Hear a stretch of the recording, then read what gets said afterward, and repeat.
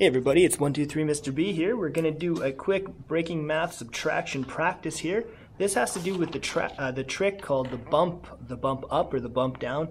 In this case, it's going to be bump up examples here. What I'm going to try to do, instead of having to borrow and all that kind of stuff, I'm going to think, how can I bump this to an easier number?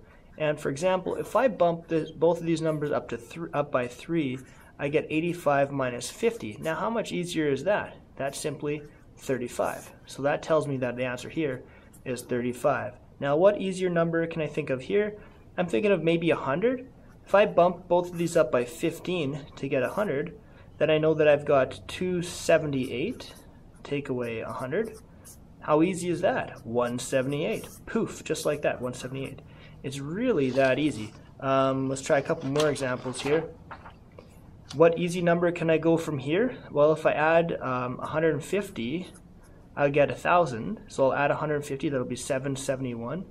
So 150, so I'll have 3771 minus 1,000. Piece of cake, hey, 2771. There we go, 2771.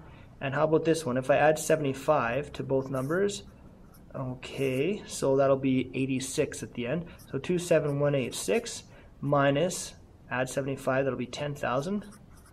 Come on, people, this is a piece of cake, 17186. Just like that.